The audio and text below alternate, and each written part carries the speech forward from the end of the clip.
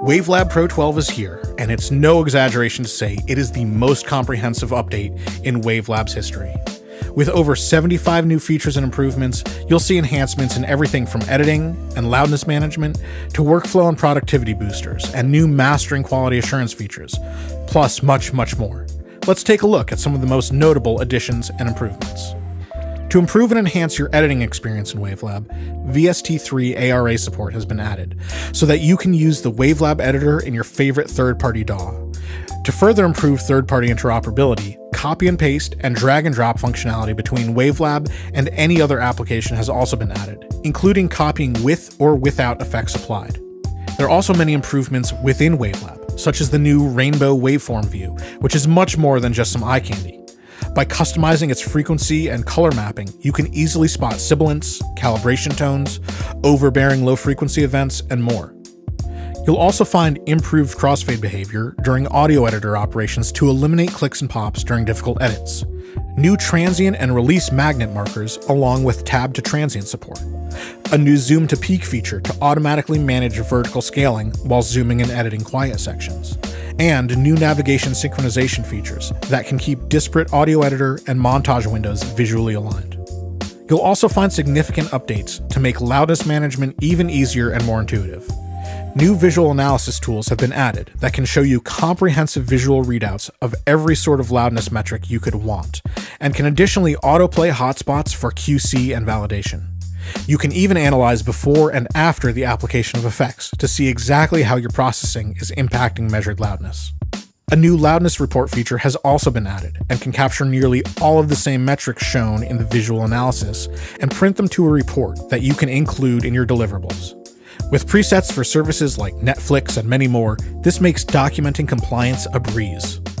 We also all know how easy it is to be fooled by loudness during the mastering process. So to combat this, a new loudness matching feature has been integrated into WaveLab. By simply clicking one button, you can match the loudness of your montage output to a reference track, or vice versa, see gain compensation values, and even auto-update the compensation if it varies by more than a specified amount. There are also new loudness meta-normalizer functions to help maintain interclip balances or apply peak level-based normalization to a value of your choosing. In order to enhance the workflow and productivity abilities of WaveLab, the project and montage file structures have gotten a major overhaul. Now, WaveLab can automatically copy and manage any and all files used within a montage into its respective folder. This means you'll never have to worry about manually copying files into your session, or that a file in an external location will go missing and break things. This overhaul also paves the way for new consolidation and backup features for both montage and project files.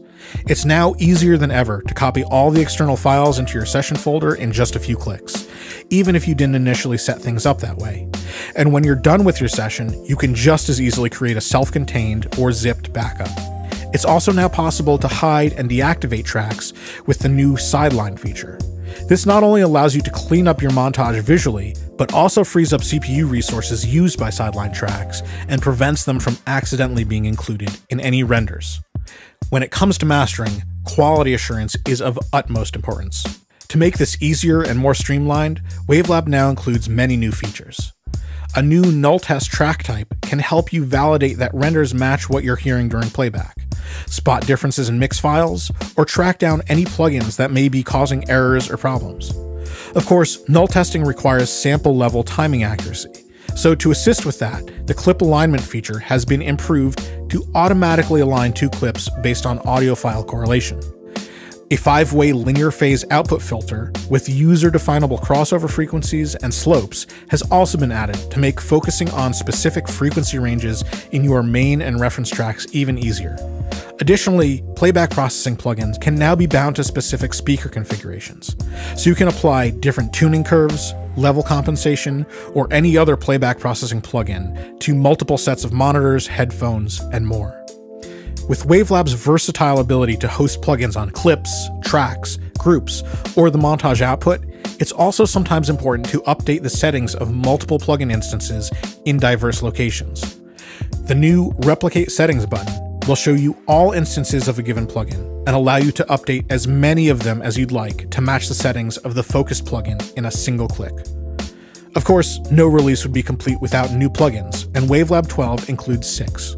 We have Sample Align, a stereo or MS sample delay plugin, Black Valve, a new compressor based on a classic tube design, Vox Comp, a compressor specifically for vocal processing, Razor, a new limiter with unique release behavior and controls, and EQ-P1A and EQ-M5, 2 classic EQs that need no further introduction.